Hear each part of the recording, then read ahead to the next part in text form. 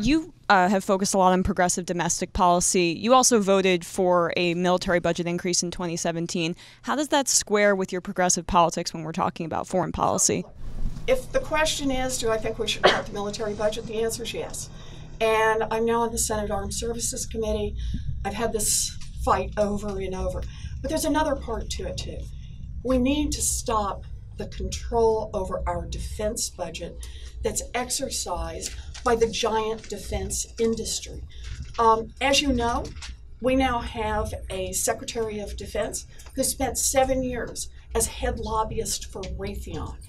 I asked for some simple conflict of interest rules that he would abide by. For example, not to make decisions that involve Raytheon and Raytheon's bottom line.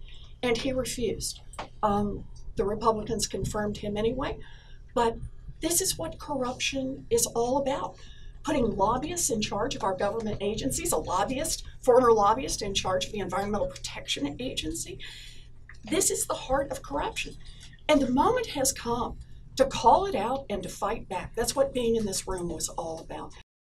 So that was Elizabeth Warren not answering a question on why she voted for our bloated military budget.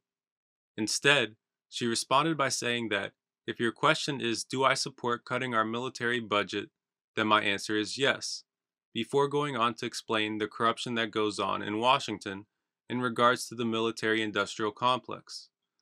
But the thing is that wasn't the question. Rather, the question called for Elizabeth Warren to explain why she voted for our bloated military budget. Now, if you didn't already know, most of our taxpayer money is going towards committing atrocities overseas, and yet we hardly ever talk about it. Did you know that we spend by far more money on our military than every other country on Earth? And as aforementioned, we don't use this money to help people.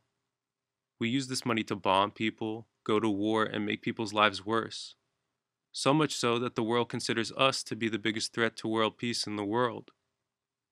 And unfortunately, the world is right.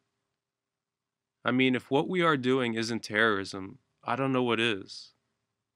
We are causing terror for so many people, and it just isn't right. In fact, what we are doing is completely immoral. We shouldn't be bombing people, we shouldn't be going to war, and we shouldn't be taking the lives of people overseas. I mean, we should not be taking the lives of anybody, period. All lives matter. And yes, that includes the lives of people overseas. So look, Elizabeth Warren here said that she wants to cut our military spending, and yet, she voted for our bloated military budget.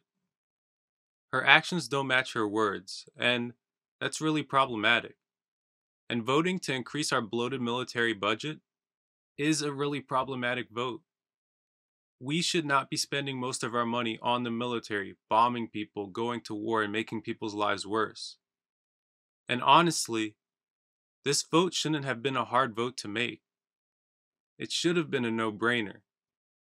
But Elizabeth Warren voted for Trump's bloated military budget, and it was the wrong vote to make.